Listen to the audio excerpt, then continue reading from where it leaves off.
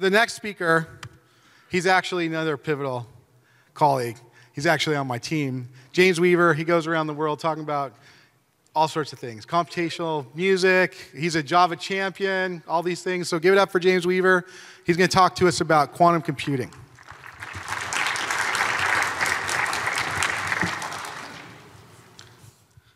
So in the 1940s, computers took up large rooms, bits were scarce, software was in its infancy, and it's repeating itself now. Quantum computers take up large rooms, there's a limited number of quantum bits, and everything's brand new.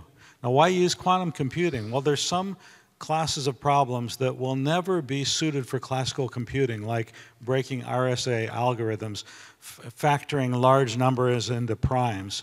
So with quantum computing, you get an exponential speed up for some problems.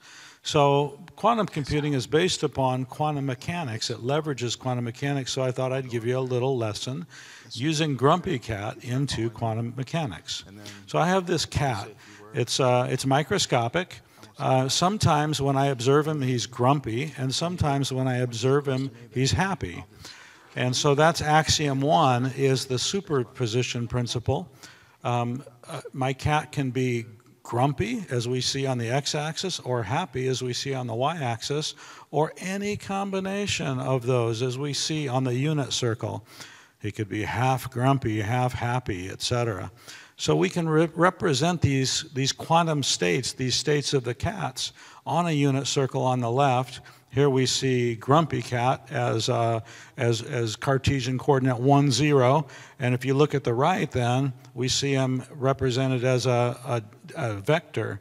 Well, there's Happy Cat. Well, that's 0, 1, and we can see him represented as a vector. And then we can see a superposition. For example, this example is the root of 1/3 grumpy and the root of 2/3 happy. And we represent him, that state, as a vector. So that's axiom 1, the superposition principle. Axiom number 2 is the unitary evolution. That's the ability to take a quantum state and run it through gates and get another one. So there's Grumpy Cat, running him through a bit flip gate, an X gate, and then becomes happy. And then what you see below then is the matrix that represents the bit flip gate. There's also what's called a Hadamard gate.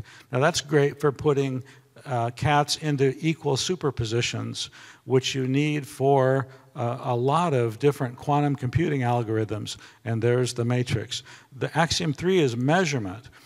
So there's a probability that the cat's going to be grumpy when measured or happy when measured. In this case, when we have root of 1/3 grumpy and root of 2/3 happy, then the probability is the square of those amplitudes, so 1/3 and 2/3. So we're talking about one cat, but we could also have 2 cats or many cats, and that's a composite quantum state. So to represent composite quantum states, you take the vectors that represent the individual quantum states, and you do a tensor multiplication, as you can see on the right. And then in this particular case, because we have a 2-state cat, then we have 4 states. So now, putting all together, we have superpositions, we go through quantum gates, and then we have probability of measuring different states. So that's the 3 axioms of quantum mechanics. And now we have this other quality of quantum mechanics called entanglement that helps realize some algorithms, some quantum computing algorithms. So we have Alice Cat and Bob Cat, and we have this quantum circuit. We take Alice, we run her through a Hadamard gate, and if you can see below there, she goes into a equal superposition of grumpy and happy, but then Bob is still just full-on grumpy. Then we run them both through a C-NOT gate, a control NOT gate, and that puts them in a special state that I've noted here with that cat bell called the Bell state. That's an entangled state. So if we take Alice and then put her on a rocket ship and send her to Venus, put Bob to Mars, and then if we observe Alice and she is happy, then it's 100% probability that if we observe Bob, that he'll be happy.